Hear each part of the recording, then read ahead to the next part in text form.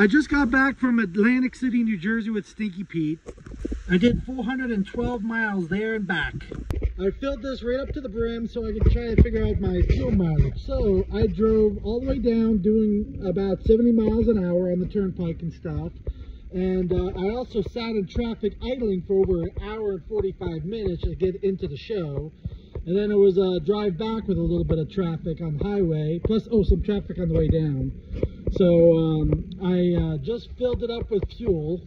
It took 18 gallons to fill it back up to a brim. So that's about 23 miles per gallon. Now, if I was staying around 60 miles an hour, I know I get 27, 28 miles per gallon with Stinky Pete.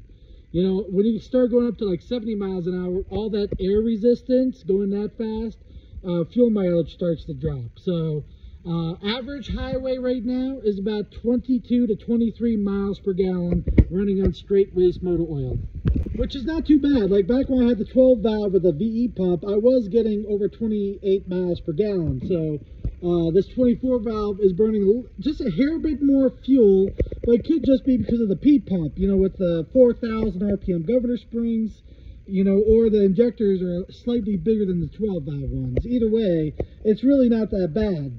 Now, my old 12 valve with those injectors I put in it, the aftermarket ones, I went from 28 miles per gallon on the highway down to 12 miles per gallon. They were really sucking down fuel.